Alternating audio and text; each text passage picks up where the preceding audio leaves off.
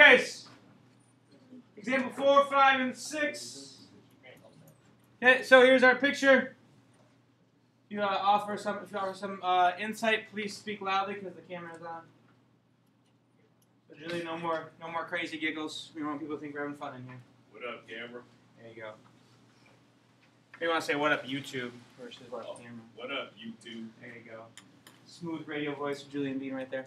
All right, so example 4, have a picture above and draw a distribution of charges as the positively charged rod is brought near inside the electroscope. So to start out, what do we have? On this electroscope, what do we have? Electrons and protons. Do we have an equal number? Or do we have more or less than one or the other? Equal number. So those protons and electrons, they are evenly distributed throughout the electroscope. Right? They spread out evenly because the protons don't like the protons, the electrons don't like the electrons. Right? So when this positive rod is brought near the electroscope, what happens? Do all the positives run away? No, why not? They can't move. They can't move, so what happens? All the electrons move. All the electrons move because electrons are allowed to move. Where do electrons go? Up or down? Up to the top, right? So the positive charges we had all stay where they at. But the negatives, let's say 1, 2, 3, 4, 5, I had 5 negatives. The negative charges all try to get as close to the top as they can. Right?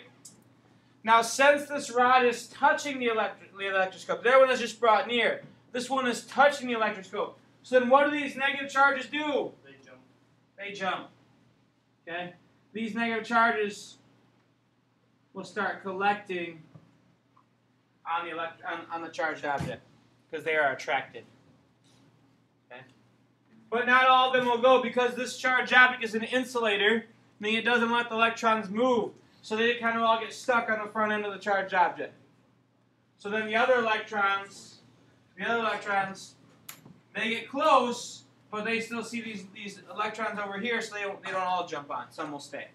All right, does that make sense, guys? So then when this charged rod is then taken away, how many positive charges do I have? 1, 2, 3, 4, 5. How many negative charges do I have? 2, right? So I have 5 positive charges. And how many negative charges? 2. Those 2 negative charges, they still don't like each other, so they'll evenly distribute over the whole electroscope. So this electroscope is now positively charged, which is why the leaves stay out, stay pushing away from each other, stay wide. All right, does that make sense, guys? Okay. Second one, how would the leaves behave if a negatively charged rod were used instead? So instead of using this positive rod here, I use the negative rod. Right? Would we lose negatives in that case or gain negatives? We'd gain negatives.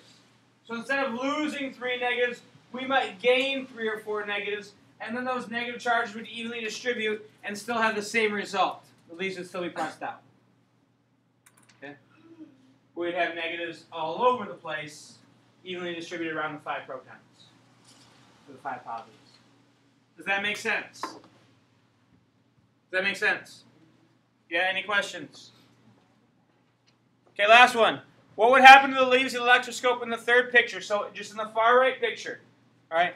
If a negatively charged rod were brought near it, how about a neutral or positive charged rod? So let's think about a negatively charged rod. If I bring a negatively charged rod near this electroscope, what's going to happen? It will gain electrons. I'm not touching it. Just bring it near, so like this. Electrons will move. Which electrons? What do you mean, which electrons? Which electrons? The ones in the rod or the ones in the electroscope? The ones in the electroscope. Good. The ones in the electroscope. So this negative charge will go where? Down, right? What will happen is both charges will go down to the leaves, giving the leaves a neutral or a more neutral charge. So the leaves will do what? Will they stay wide? Good. They'll move in towards each other. Because by bringing a negatively charged rod close to this electroscope, this electron moves away. So these 2 electrons will probably evenly distribute onto the leaves, decreasing the overall charge of the leaves. It might not make them go all the way back to normal, but it might, depending on what the overall charge is to start. Other one. What if I bring in a neutral rod? If I bring in a neutral rod, no charge. They stay the same. Okay. The leaves will stay the same. Excuse me. They might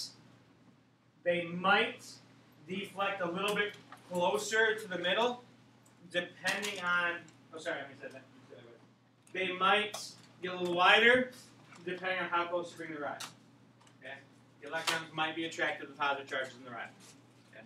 But probably nothing will happen. Nothing noticeable. What if I bring a positively charged rod near this one? What's going to happen to these electrons? They'll all move up, right? Right?